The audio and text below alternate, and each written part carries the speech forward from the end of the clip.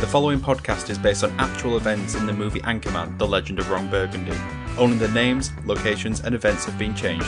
Find out more on that song from that movie.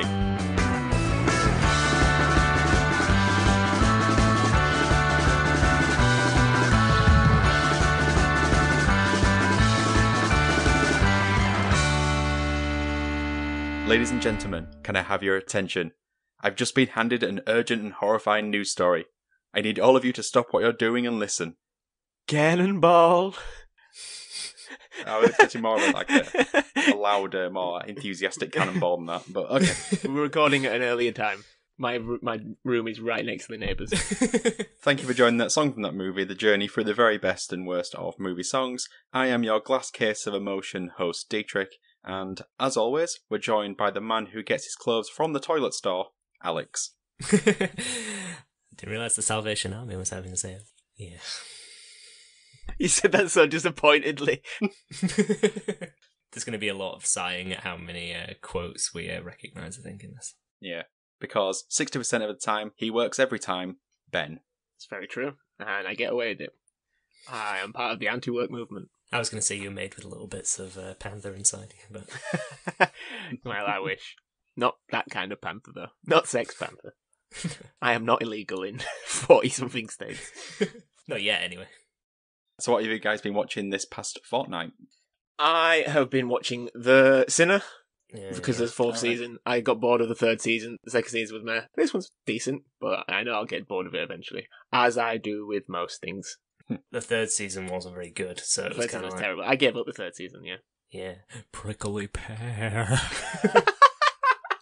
But, yeah, so we're like, we'll give it another go. Because season 1 was really good. Season 2 was like, and then this one's just like, yeah, it's kind of bothered. I wish you could review like everything with that like online article. Just first season, second season, fourth season, Third season, You have described most Netflix shows there. That's how Yeah. like TikTok it's gonna go. It's gonna get even shorter, and reviews are gonna be just murmurings because people can't even stomach 6 seconds. I feel that in a murmur you can get a lot of understanding of a film or TV show, though.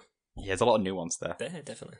I did go to cinema again, but once again it was toddler cinema. Ugh. I saw Superworm and Zog, which, to be fair, you can watch on iPlayer, but it's just something to do. Sounds like a David Lynch sort of thing. No, it was two separate. They're Julia Donaldson, Julia Donaldson, Nope. writer of The Gruffalo. Oh right, no. okay, yep. Parents will know. She wrote a lot of famous books, children's books, The Gruffalo being the main one, but also Zog, and also Superworm, and many others.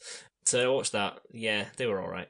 They're really nicely animated, actually, but they are on iPlayer if you want to watch them for free. But I did watch the film last night in Soho last week, which I enjoyed. Oh, is that any good? I've not watched it yet.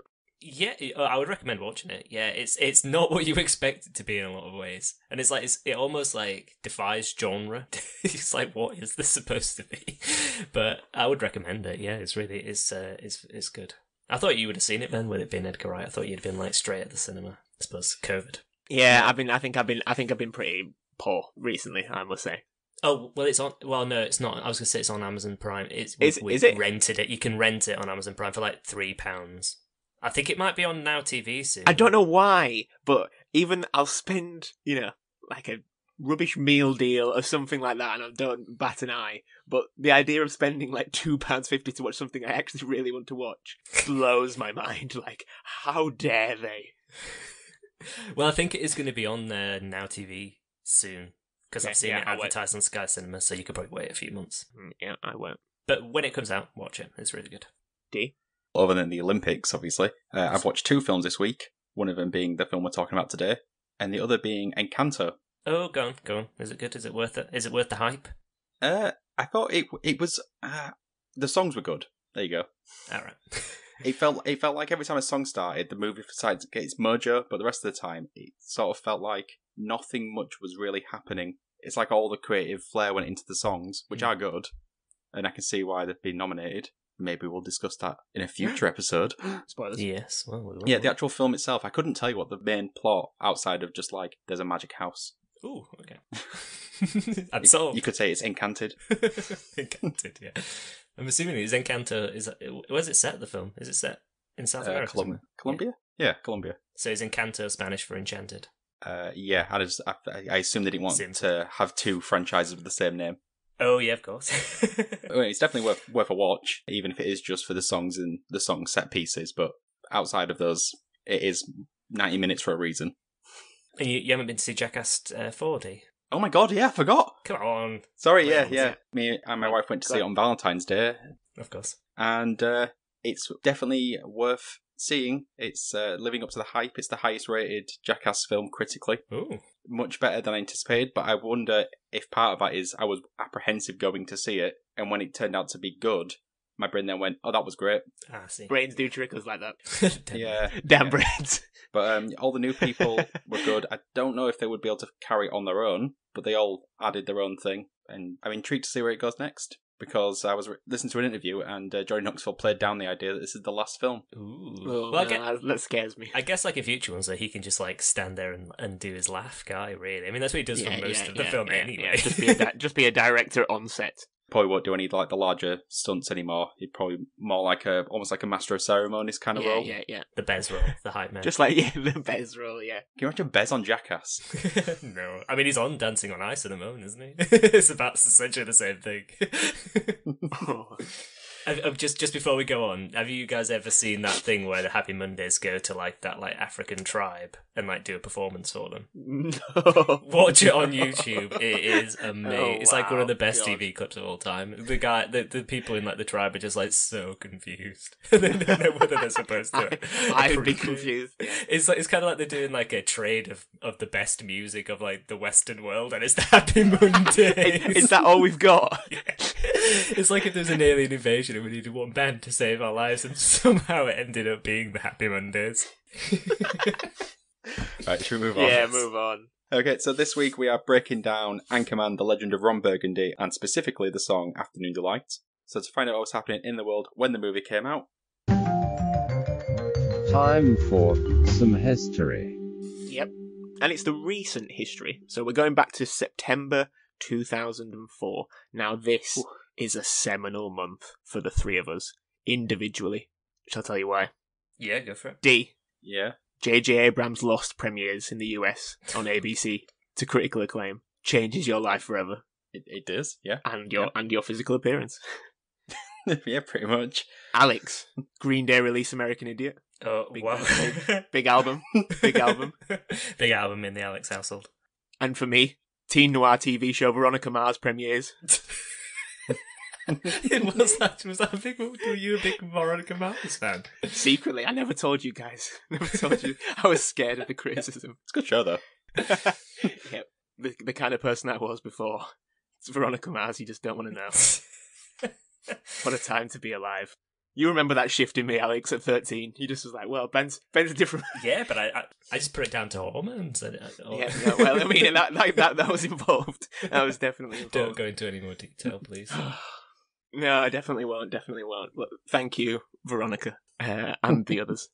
But yes, September 2004 also saw the release of the mega hit US satirical comedy Anchorman, The Legend of Ron Burgundy. Respect the colon. Direct. Bran. Good point. Directed by Adam McKay, starring the likes of Will Ferrell in the titular role, as well as Christina Applegate, Paul Rudd, Steve Carell, and many more. For the unaware, the film follows a 70s San Diego newsroom as a male-dominated group attempts to come to terms with a new female anchor. We've all seen this. Most people have seen this. But where do we stand?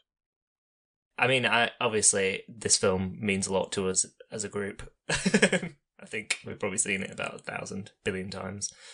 You say it's like it was hugely successful. I'd be interested to know how well it did at the cinema, because in my head, this film is only successful because of the resulting DVD release and teenage sleepover parties that happened between the years 2005 and 2009. That's probably where this film made its name, I should think, for people who probably were too young to watch it. Yeah, I haven't rewatched it probably for about 10 years now. It's been a really, really long time. Ever since the fiasco of Anchorman 2, probably, was when I was like, no, I'm over Anchorman. Yeah. I very much enjoyed it back in the day. It's very quotable. As everyone who you've ever met of a certain age will tell you over and over by telling you the quotes. So, yeah. Yeah. That sounds like that weird sort of a belief that once you stop taking drugs, or you just do it one more time, just rinse yourself of it, and you don't enjoy it, and you're like, yeah, I never need drugs again. So Anchorman 2 just rinsed you. It's like you and Veronica Mars. Yeah, well, no, I go back to that. Oh, no, I meant when they brought it back. Oh no, wait, we don't talk about the film. We don't talk about the film. I was going to mention that. We don't talk about the film in the in the Mars verse. Well, I feel like to go back to Anchorman, I feel to move away from Ben's weird obsession with Veronica Mars. Yeah, I feel like I was very much one of those people who you would meet and I would quote Anchorman to you. But then after Anchorman 2, I became one of those people who's like, oh, why do people keep quoting Anchorman at me? And that's my relationship to the franchise. In group to out group in one film. Yeah. What about you, D? Yeah, I'm sort of similar. I rewatched it this week, and I have been sort of mentally preparing what I'm going to say for this segment, and not really knowing what exactly my stance is on the film now. When I watched it the other night, I had sort of like a lukewarm reaction to it. I never found myself laughing out loud, but more sort of mentally acknowledging that there was a joke, and the joke was funny, but never laughing out loud. It was like that bit in Scrubs with JD's girlfriend, who would only ever say, "That's so funny." She would never actually laugh. That's so yeah, funny. Yeah. Never says that's so sad though. She's actually crying. So, I definitely wouldn't say Anchorman is so funny like she would. More akin to sort of like a sharp exhale out of my nose. So Mark Kermode always says it's the 6 laugh test to see if a comedy is good. You have to laugh 6 times. Did you laugh 6 times? Then Jackass Forever is a Best Picture nominee. Okay. Yeah, so when we watched it, it made me think back to the first time I saw it, and I then realised I actually saw this at the cinema. Okay. And I actually remember being a bit lukewarm to it then as well. All these memories came flooding back, like the bit with Jack Black, where he kicks the dog. Oh, yeah. I remember thinking that was like incredibly hilarious, like maybe the funniest part of the entire film, and telling people about it to the point where I remember downloading it on a very legal music and video sharing service. Napster.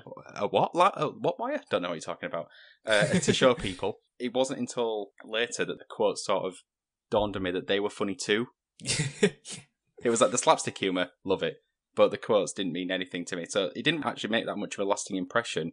It was only similar to what Alex said, like years later when it was available on DVD and you'd hear it every single day you went to school, that I was like, I'll give it another go, and I'll now look for actual jokes, not just a dog being kicked. It may be one of those things where now I've watched it back again, I know all the quotes off the top of my head, so it's lost its impact. Yeah. It's a bit like a song, isn't it, in a lot of ways, that like you listen to a song first and like, I wasn't that bothered with that, but then you hear it like 1,000 times and it's like, yes, I like this song now. And that's the same with like this kind of film. It's like you hear the jokes so often that you become part of something else, and that's what makes it funny. Because on their own, because I was like looking at the quotes earlier, and I was like, yeah, I remember these quotes, but they're not funny when you read them on a piece of paper. It's more, I suppose, it's the fact that people just repeated them over and over and over again that they just became entrenched in your mind as funny. Whether they're actually funny or not, I don't know. Was this the most quoted film of our adolescence? Oh, probably. They saw Airplane? Yeah. Gold member. Yeah, also that. Well, that was South highly Park. quoted, but not many lines. Yeah, it's just the same ones. Yeah. Yeah. Thought it smelled cabbage. There's things like that, though. To be fair, I watched Goldman the other day when that came on. It still killed me. I watched Goldman the other day as well, and I was laughing but thinking, oh, should I be laughing at this? I think it's because it just doesn't make sense. Anyway, yeah, I have the exact same feeling. I think it's a pretty good film, but I watched it back this week. Because you know everything when it's about to happen. Like, I've retold, it's like retelling a story so often that when it's retold to you, you're like, well, I already know it. So I'm just not getting the same buzz from it. Yeah. It almost existed better just in my mind because I found the quotes so, well, they just come to the fore of your brain in so many situations. I'm in a glass case of emotion is something that's so easy to say for like, it can be applied to so many situations. But when you see it in the film, I don't know, it's lost its weight. But I don't feel like that's the same with some other films, like Monty Python and the Holy Grail, which I feel is also very quotable. But I can still enjoy that a lot. Just something about this film, I just can't grasp it anymore. Anchorman, at the time, was met to both critical and commercial acclaim. Its stock has fallen slightly since. So the film made $28.4 million in its opening weekend in the US, and $90.6 million worldwide in its theatrical run, which is pretty good for a comedy. That wasn't really expected at the time to do much. Like, I think this was quite early in the Will Ferrell explosion. But at the time, or in the few years afterwards, Time Out put it as number 6 on the greatest 100 comedies of all time. 6. No. Which is... No. Yeah, and Empire put it at 113 of the greatest 500 movies of all time. But this is the thing, I think this film exists very highly in people's memories. Yeah. But when you watch it, it's not as funny. It's a weird, like, it's had a life of its own in your brain. I think partly because it is so quotable. They're like standout lines. They're almost set up like a stand-up show. Yeah. But yes, you look at lists in recent years, like I've looked at a few on, there's one on Entertainment Weekly, one in The Guardian. It's still lingering on lists of like top 100 comedies, like Ron Burgundy top character lists, but it keeps moving down. Like the later on, and I know films generally come out, but it's not, that doesn't seem to be playing a part. It's slowly degrading in people's memories, as opposed to films like, you know, Holy Grail, Life of Brian, Airplane, Naked Gun still has quite a big following. Some Like It Hot is still considered the greatest comedy on a lot of these lists. It doesn't seem to have that effect, and I wonder if that's those kind of like very laddish films that came out in like the early noughties, you know, like old Frat school Pack. Wedding Crashers, you know, films like that. That was very well, you know, it's a lot of fart jokes, a lot of potty humour. I don't know if that's it. It's just all the frat pack films of that time, isn't it? That don't seem to be aging very well. But like, do you think American Pie does? The first one does. Or is that kind of because it's kind of like a coming of age sort of? I think that's removed Laddish enough comedy. from that sort of group of SNL actors. Yeah, true. Yeah. What the Adam Sandler sort of films. Yeah. Yeah, I think American Pie as well is like really targeted at a specific audience, so it's kind of because of that it has almost more lasting power because people find it at that age and watch it even like now probably. I bet. Yeah. Even though obviously there's like we've discussed it when we did the episode, like there's a lot of inappropriate stuff in there that maybe isn't for today's audience, but I think probably it's still found. I think like with this, it's like it's sort of generic in that it's there for everybody. Yeah. I'm not surprised it doesn't have like the lasting power of something like Airplane or Monty Python because they're just actually fun. I don't know how best to describe it, but they're actually funny. Whereas this feels of its time, even though it's set in the 70s, obviously, it feels of like it's of the mid-noughties, and it's like all the jokes are tailored towards that, and the people that are in it as well, like the cameos and stuff, like Vince Vaughn and Luke Wilson and stuff. It's like it's very mid-noughties. The experience of watching the film was basically 90-odd minutes of me going, is that Catherine Hahn? Is that Seth Rogen? Is that Vince Vaughn? Yeah. And like every They're role all had there. someone in it who is now a bigger name for something else and would never be a background actor. It was a very odd experience. Like the guy that does Jerry's voice in Rick and Morty, Chris Parnell. Every time he spoke, all I could hear was Jerry. If you worked in SNL at some point in your life, you had a career, it seemed. Yeah. Especially if you were a white middle-class male. McKay and Ferrell started working on this on Saturday Night Live. The script was originally called August Blowout, and they described it as Glengarry Glen Ross in a car dealership. That does not sound like the comedy that I think. But listen to this, what was in it originally. And I want to know if this would have improved or made the experience worse. So the film went through several iterations. One, where it was based on the disaster film Alive. Do we know that film? Nope. Is that the one where people eat themselves? Basically, yeah, it's like a rugby team crashes in the Alps and they have to like survive. So more akin to like Airplane and Naked Gun spoofs. But part of the original script involved Ron Burgundy fighting weapon-wielding orangutans and a musical number involving sharks. That sounds like a Jim Carrey film in my head for some reason. Yeah. I can see how they got from there to Anchorman, definitely. Yeah, well, like I say, and then the script evolved again. So once they got closer to the final version, it was reshot heavily because they made a version, it tested poorly with test audiences. And because of that, originally, Ron and the team followed a group of hippie bank robbers called the Alarm Clock, but they swapped it for a less distracting story about a local panda. So I think the narrative was a lot more, I guess, clean rather than it's kind of skits of just Ron upset that there's a woman anchor. But that footage, I don't know if you're aware of this, went on to like a straight-to-DVD minifilm called Wake Up Ron Burgundy, The Lost Movie. Yeah, I was going to ask, what is that? Because I saw it when I was looking on Wikipedia to see when this came out. I was like, is there 3 films? So I had this, but I don't remember it. Basically, they made a film, people didn't like it, So they reshot loads of the film. That became Anchorman, and the things they got rid of, they just put it together and released it after the success of the film to just make some, more moolah. Right, okay. And it worked clearly because my parents bought me it.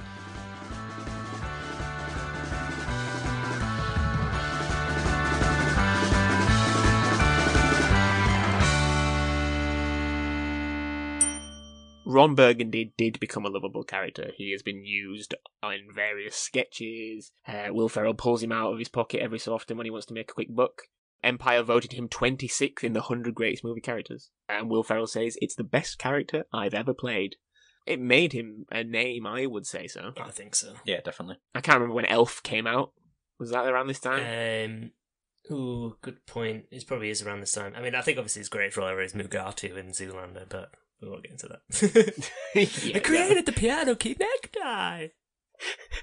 That's quite a good impression, Alex. For you. Thanks. But many reviews basically focused on how it made infantile humour clever, witty, and quotable. So the quotable thing seems to be taken even by critics. There was something very easily applied to day-to-day life with this film. What was also praised was the ability for the film to sit quite humorously in 70s San Diego, even though the film was filmed in Los Angeles. One of those scenes involves the news team coming together to sing an a cappella version of the song Afternoon Delight. Before we talk about the role for this song in the film, I'm going to give you a bit of a brief history on it, because it is by a band. I don't know if you've seen the video for this song, but my god, they are 70s. Oh, I haven't. So the song Afternoon Delight was released by the Starland vocal band in April 1976 by Wind Song Records. Give me your thoughts on this song. Just, have you heard of it aside from the Anchorman version? I actually don't know anymore. I feel like when I saw the film, What is life? I knew the song already, but I don't know where from. Okay. But now I So, only associate it with this film. Is there any chance that you remember the song from the episode of Complete Savages where they kept playing it to disperse teenagers? D, there's a very good chance that that's where I know it from. Yeah. Exactly, that's why I thought I'd jump in and say It probably is that, and that's probably why it was in my mind when I saw the film. Because I guess Complete Savages was before this, wasn't it? That would have been like 2002? Maybe? Or maybe it's around the same time. Yeah, something like that, yeah. There's a good chance that that's actually why I already knew it. I mean, I did know of the song before the film. Like, I knew what they were singing. When I think of Starline Vocal Band, all I think about is Homer's tattoo on The Simpsons. Yeah, very good, very good. That was a joke that I had seen, never understood it, and only when reading it back I was like, oh, okay, that's what he's referencing. Because that is not a good name for a group. If you're a band, why do you call yourself the Starland Vocal Band? Just call yourself Starland. Yeah, I'd heard to be a part of a creative direction that has a title with too many words in it. Mm-hmm. It's not pull on that very, very loose thread. Deed, have you got your phone with you? Yes. Type it in the music video and give us just a very, very brief play-by-play. Mainly the first 20 seconds, as soon as you cop eyes, and I want you mostly to focus on a particular gentleman up front singing called Bill Danoff. Because, my god, if he's not on an FBI most wanted list, I do not know. Oh, bless him. Okay, well, the thumbnail looks like something from, like, a cult that you'd expect. Yeah. It's Once very Upon a Time in Hollywood. Charles Manson. Yeah, Charles Manson. Charles Manson. Yeah. But as well, there's like one person's like upside down, and then it's like, I don't understand what's going on at the very beginning. There's like legs, but some of them's upside down. Okay, I'm starting now. It sort of looks like. Well, okay, great start. Is it just? Ugh! It's Who's this Tom Jones looking motherfucker? Oh yeah, there's that guy as well. So it's a group of 4, 2 men and 2 women, I think. Like ABBA. Yeah, like ABBA. Yes, very much like ABBA. There's not much to the video other than these guys serenading off, not even to camera, just off. It does look very ABBA in terms of like the way they're sort of singing away from camera or a bit Bugs Fizz. It might have been, I don't know, was it pre-ABBA? I don't know when ABBA came about. What did you say it was 1976? Yes. That's like height of ABBA. Height of ABBA. Okay, good thing we've got our ABBA because there's like the parts where they're singing like face to face. That is so cringe in this that it's awful. And then like there's like fireworks that keep appearing in the background. Yeah, like they've kind of merged them in, like layered them. It's just terrible.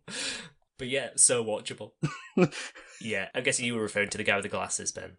Mostly the guy with the glasses, yes. The visionary behind this song. So yes, the song Afternoon Delight was written by Bill Danoff, the beautiful gentleman you've seen before. Sorry, Bill. He also famously had writing credits on John Denver's Take Me Home Country Roads. Yeah, that makes sense. That checks.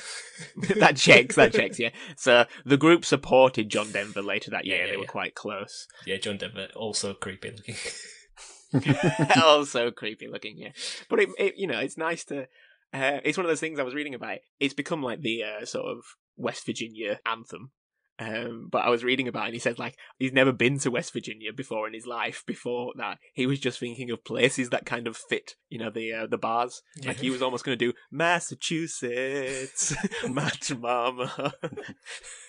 So apparently that was the other option.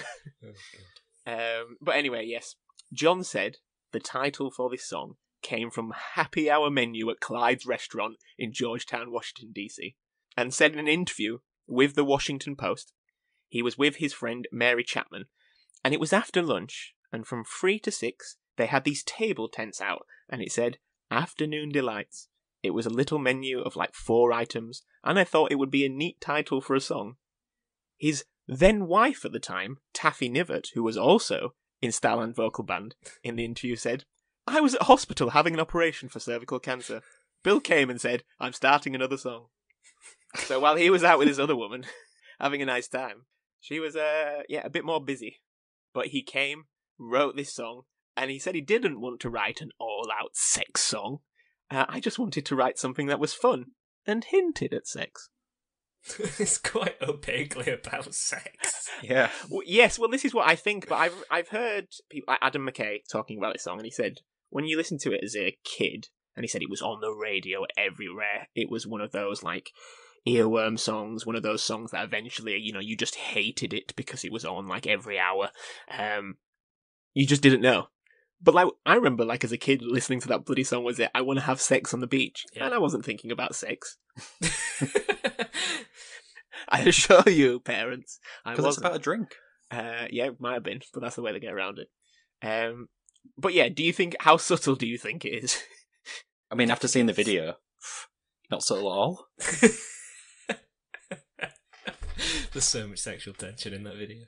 Now, there's one line that he said wasn't an innuendo, which clearly it is. Which one do you think it might be? Rubbing sticks and stones together make the sparks ignite. No, that wasn't that. Again, that one is like, no, that's sexual. That's pure unadulterated. Is it? I have no idea. Sky rockets in flight. Boo! We'll go on to talk about that in a minute. Not that bit. But yes, he said he think he got skyrockets in flight from a comic. I don't think you did, Paul. I mean, is there anything more suggestive than a rocket launching? Literally. That's what I mean. It's in that Naked Gun scene, that comes after the ghost bit. Yeah. I mean, to go back to Austin Powers, there's even that whole section about that smooth, long ship that looks like some guys. Yeah, Johnson. At the time of writing that little bit I've just talked about, the group didn't exist. There was no Starland Vocal Band, and how we existed, I do not know. I can't believe But Danoff knew he wanted a group harmonic sound for the song, so he recruited John Carroll and Margot Chapman. Lovely name. Some great names in this band. Great names, isn't it? Yeah. They were going for the actual name of the band. Yeah. Yeah, I know. They were going for something akin to the Mamas and the Papas. They didn't quite hit that level, did they? No, they did not. Now, the song, as I hinted to, was very successful at the time. Radio presenters said there wasn't anything out there at the time quite like it, mainly because disco had exploded. So this was definitely not disco. So I think it basically allowed most radio stations to cover the bases. It was number 1 for 2 weeks in the US, and it charted top 10s in the UK, New Zealand, Australia, among many others. At the Grammys, the 19th Grammys, can we imagine how many awards and nominations this got? Because the Grammys are absolutely stupid. Lots. 10. Yeah. Well, no, it didn't actually. It got 3, which maybe says something about it. Which is probably too much for this. So it won the Grammy for Best Arrangement for Voices. Yep. Yep. Sure. Like most songs. Okay. Yeah, and exactly what the hell are you on about Grammys?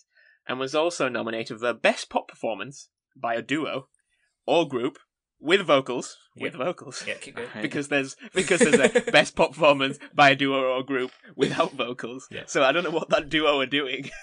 In this, just like patty cake or something, I don't know.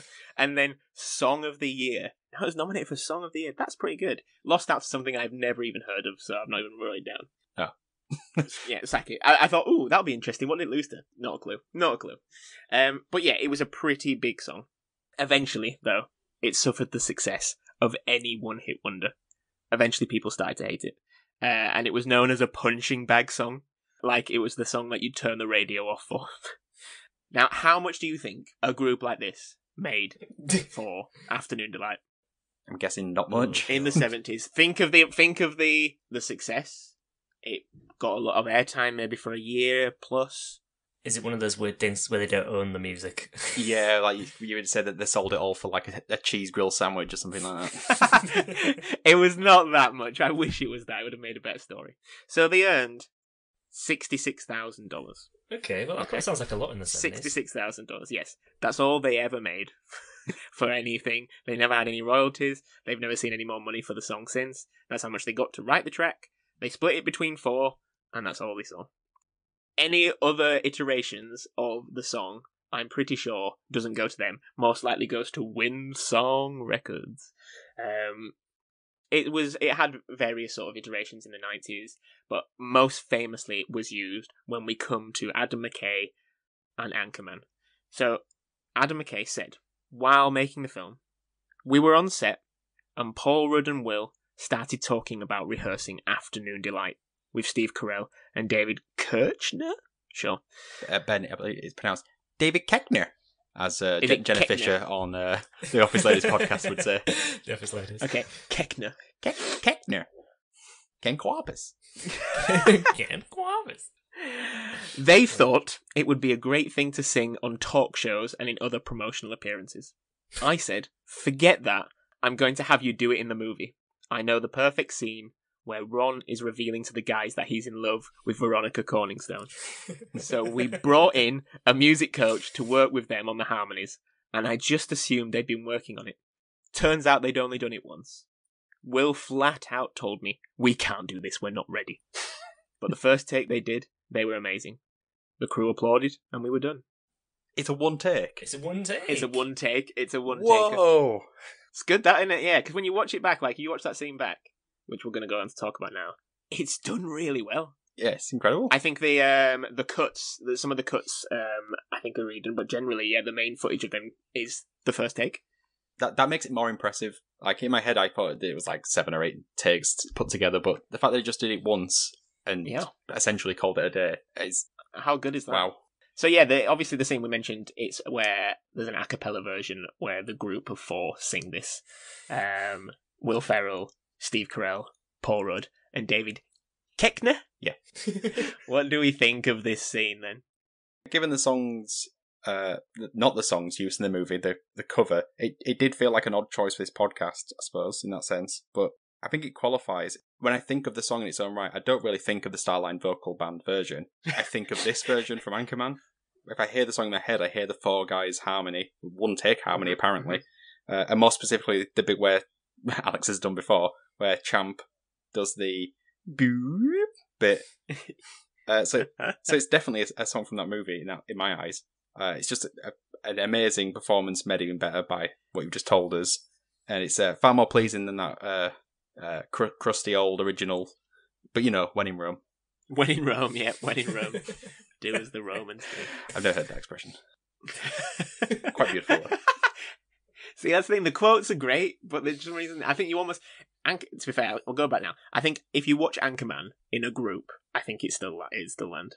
Yeah. Because it's that shared experience again. Agreed. I think it's one of those films like you can enjoy a bad movie with loads of people. In a way, it's almost more enjoyable than most summer blockbusters, but you need to have a shared experience with it. I almost feel like it's one of those films where I've probably only seen it by myself like once. It's always been with a group of people, generally, but yeah. Yeah, Alex, thoughts?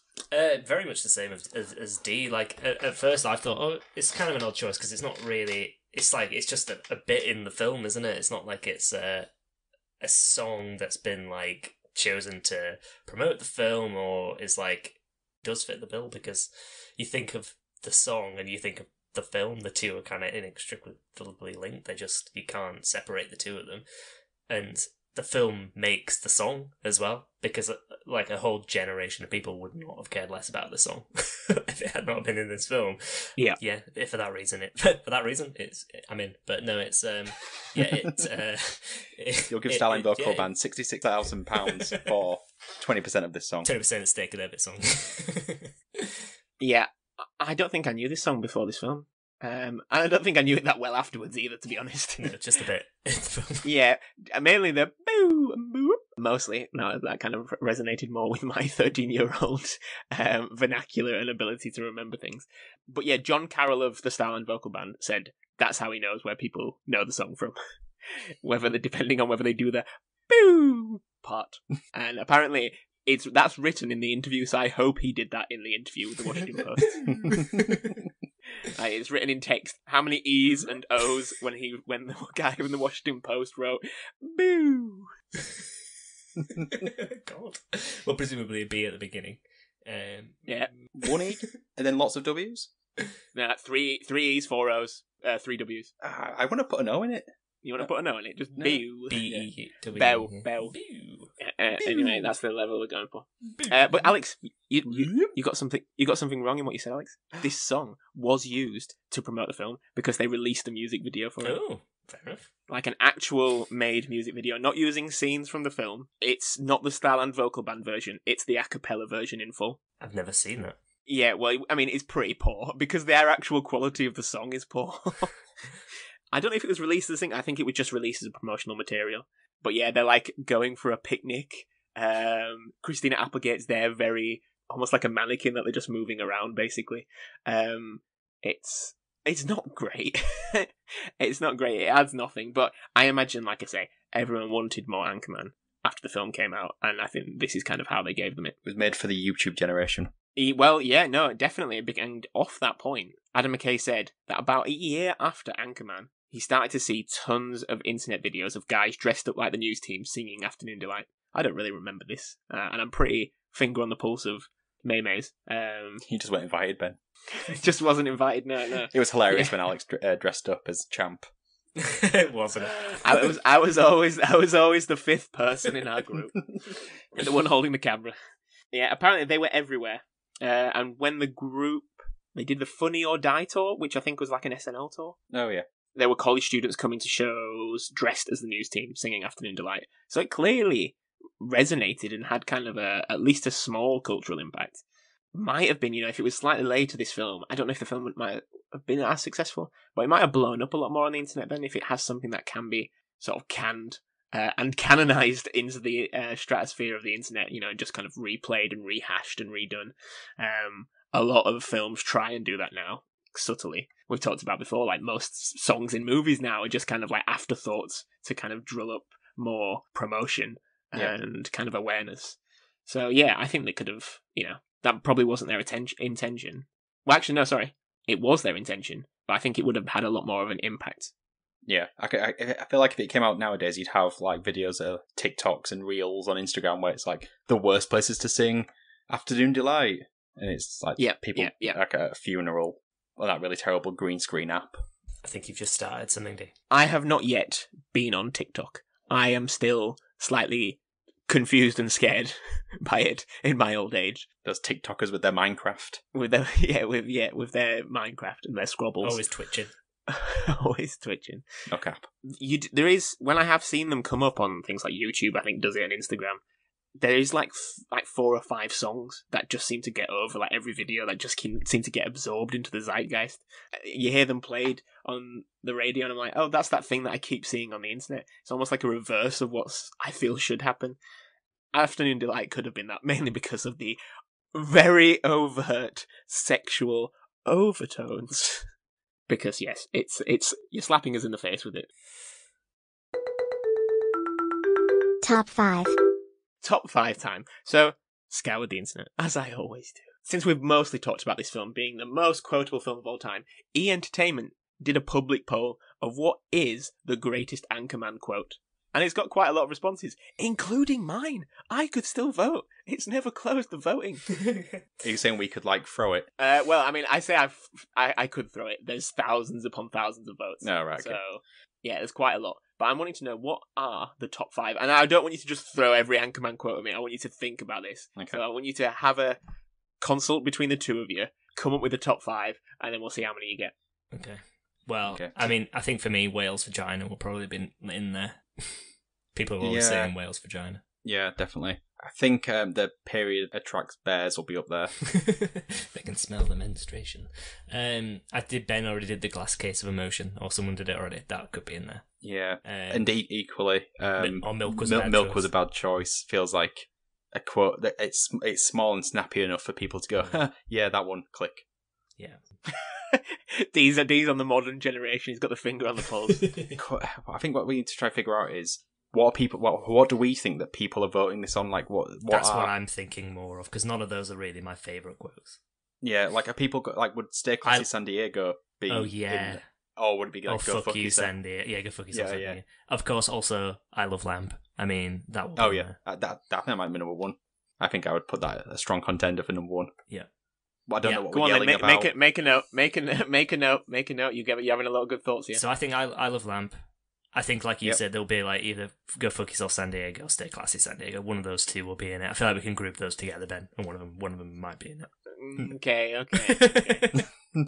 Milk was a bad choice, or what were the other ones we said? Glass Case of Emotion. One of those two, probably.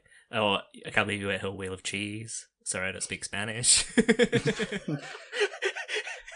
See, it is a very quotable film. Oh yeah, Whale's Vagina. Whale's Vagina will be in the list. The I Sex think. Panther line will be definitely in that top 5. Oh, of course, 100% that is there. Or 60%, it'll be there. Well, it'll be there Go every on, time. Write down 5. Or Okay, say so 5 I out Love loud. Lamp. Yep, number I 1. Love Lamp. Stay Classy or Go Fuck Yourself San Diego. I don't know if you want to pick one of those two deep, but it'll be one Okay. of those. Okay. Group 'em. Yeah, the Sex Panther line about Yep. works 100% No, of the third. time. Yep. Whale's Vagina, I think, will be in there, Yeah. personally.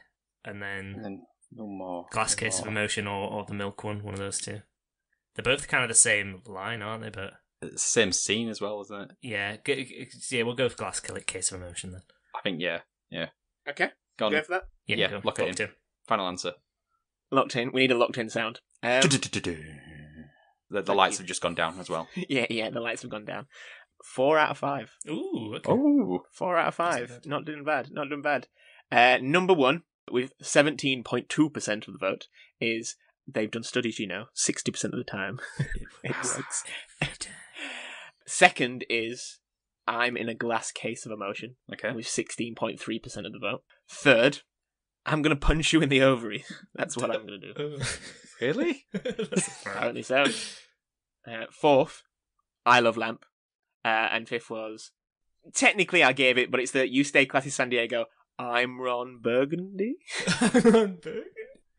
I'm assuming so, but the fact that there's a question mark at the end. I'm surprised the Whale's Vagina wasn't one in there, because that's what everyone was always Yeah, saying. no, it's seventh. All right. Okay. After I'm very important, I have many leather-bound books. Many leather-bound books. Yeah. I think we did well there. Yeah, you did. You did pretty well, yeah. Honourable mentions, you don't think you mentioned? Where did you get those clothes at the toilet store? Yeah. By the beard of Zeus. I think what we need to know is what's last. What's last? The lowest one seems to be it's Anchorman, not Anchor Lady, and that's a scientific fact. Yeah, that one. Or Great Knights of Columbus That Hurt. They're the lowest rated ones. Aqualung was Aqualung. 0.7. No one seems to have voted for that one. So now it's time to do movie or song, but actually do it this time, not movie or 1917, like we did last week. So, Alex, what is better? The song Afternoon Delight performed by the cast of Anchorman, or the movie Anchorman performed by the cast of Anchorman? Yeah. I think I probably still will have to say film, because even though I like this, I think the scene where they sing the song is probably one of the highlights of the film, and is one of the scenes that most people will remember. The film, it's still, I think probably part of the reason I didn't rewatch it was because I didn't want to ruin the idea of the film that I had. And so, because I didn't rewatch it, I still kind of have that in my mind. And I have a lot of nostalgia for this film, even though I don't think it's probably as good as I once did. I can still keep it in that nice box in the back of my mind. I remember. I had a lot of good times with that film. And quoting it. You had a lot of good times with that box. Yeah. What about you, Ben? Yeah, I just think of all the humour of my youth, filled by the quotes of Anchorman. I cannot neglect that. I would have to say film. There are plenty of other sex rave songs that permeated my youth that I could discard. Afternoon Delight. Because that's how I function with this question. I have to think of what I would prefer to be whipped away from my memories. And I can do without the Starland vocal band. Because they had no other songs. They literally did, but they didn't. They didn't. But they didn't. They died soon afterwards. Not literally, but emotionally. They died in a glass case of emotion. Yeah, that would have protected them. Yeah, I'm in agreement with you too. A sweeping victory for the movie, I think, just in the sense that I don't want to lose those high school memories of quoting all the time, even if it potentially has ruined the film now. And probably parts of our teenage youth. True. We never engaged on a meaningful level because this is all we did. Okay, so that brings an end to another episode of That Song from That Movie. Let us know on Twitter which one you think is better, the movie or the song. Ben, what is our Twitter handle? At TSFTMPod. Thank you. So you can help the podcast in many ways. One of those ways is by sharing it on a random subreddit. But Alex, what random subreddit should they pick this week? I was going to say Tim Robbins, but who's the guy? What's the singer from the band called? Ben? What is his name? Bill Danoff. Yeah, there. Bill Danoff subreddit. I'm sure it exists. Oh yeah, definitely. Yeah. 100%. You can also help the podcast by sharing this with your friends. Tell them it's the best podcast you've ever listened to. Mm-hmm. And also leave us a 5-star review, buy our merch, or sign up to our Patreon. All the links are in the show notes. So all left now is to do some goodbyes. So it's goodbye from myself, goodbye, and goodbye from Alex. Dorothy Mantooth is a saint! A saint! You did well to find another quote we haven't mentioned. Yeah. It's my favourite one. And goodbye from Ben. I immediately regret this decision. So goodbye everybody. Stay classy, San Diego. Question mark? I'm not doing it.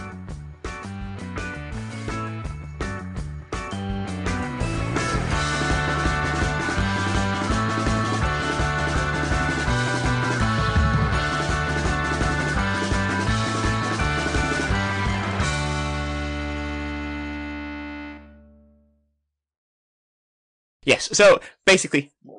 That was loud. Oh, yeah, I know, because I like to say that and then my throat like creaked. Is that the sound of dying giraffe?